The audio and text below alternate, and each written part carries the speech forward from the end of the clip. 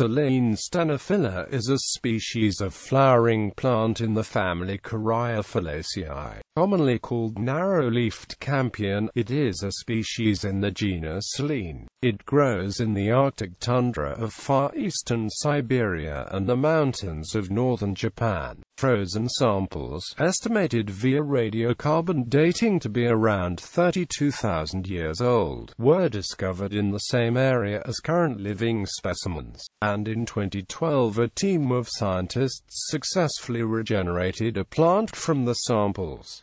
Habitat and description. Stenophylla grows in the Arctic tundra of far eastern Siberia and the mountains of northern Japan. It is typically 5 to 25 centimeters tall, has narrow leaves, and a large calyx. It blooms during the summer and has incised petals that are lilac, light pink, or white in color. It is a perennial that grows on stony cliffs and sandy shores. Stenophylla is one of a few Beringian plant species that did not establish itself in North America. Recovery of frozen remains. A team of scientists from Russia, Hungary, and the United States recovered frozen Silene species Caryophyllaceae. Silene.It seeds and remains from the Pleistocene age in 2007, while investigating about 70 ancient ground squirrel hibernation burrows caches, hidden in permanently frozen loess ice deposits located at Duvany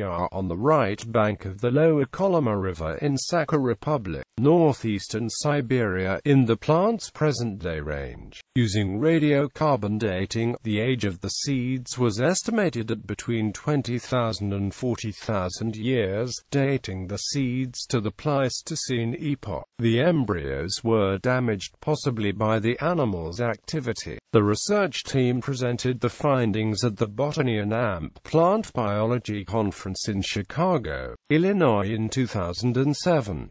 The burrows were found 20 to 40 meters below the present-day surface.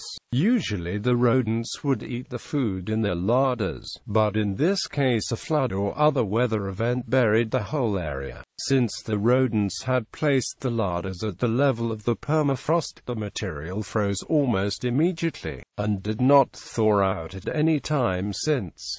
More than 600,000 fruits and seeds were located at the site. Duvany. The Duvany section exposes the Yedomer ice complex as sweetened is studied by many scientists as it represents a key strategic cross-section of late Quaternary period East Siberian stratigraphy and an important key section for the paleo-environmental history of the late Pleistocene Beringia land, the non-glaciated land mass between the Taimyr Peninsula and Alaska. Near Duvany is the Pleistocene Park, a nature reserve on the Kolyma River south of Chersky, where an attempt is being made to recreate the northern subarctic steppe grassland ecosystem that flourished in the area during the last ice age. Regeneration. In February 2012, a team of scientists from the Institute of Cell Biophysics of the Russian Academy of Sciences announced they had successfully regenerated specimens from fruit that had been frozen for 31,800 years according to radiocarbon dating. The accomplishment surpasses the previous record for the oldest plant material brought back to life of 2,000 years set by Judean date palm seeds.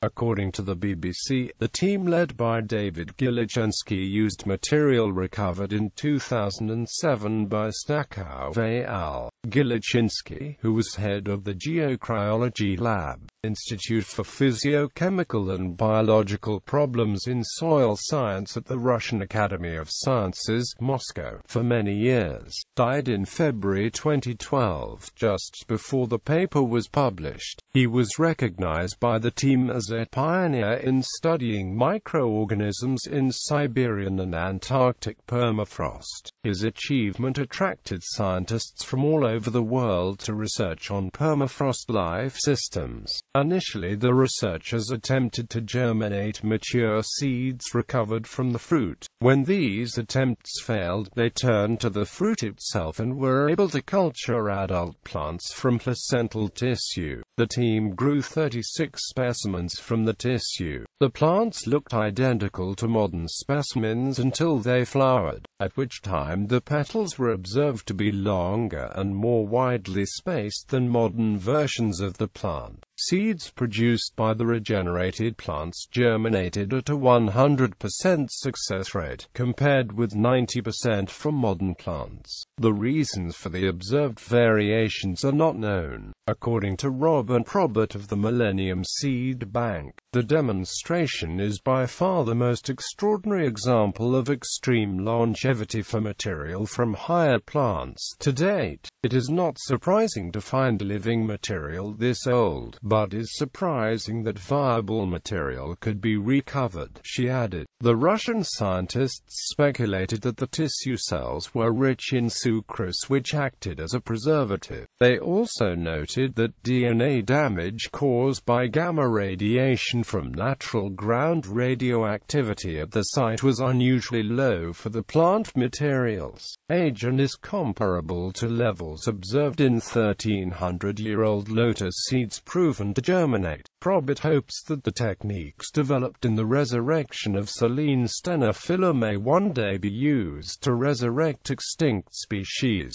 Paleontologist Grant Zazula, who has previously disproven claims of ancient regeneration, said, "This discovery raises the bar incredibly in terms of our understanding in terms of the viability of ancient life in the permafrost." The successful regeneration of the Silene stenophylla plants was cited in 2014 as the inspiration for experiments that discovered a viable giant virus, Pithovirus sibericum, in 30,000-year-old Siberian permafrost. The virus infects amoebas,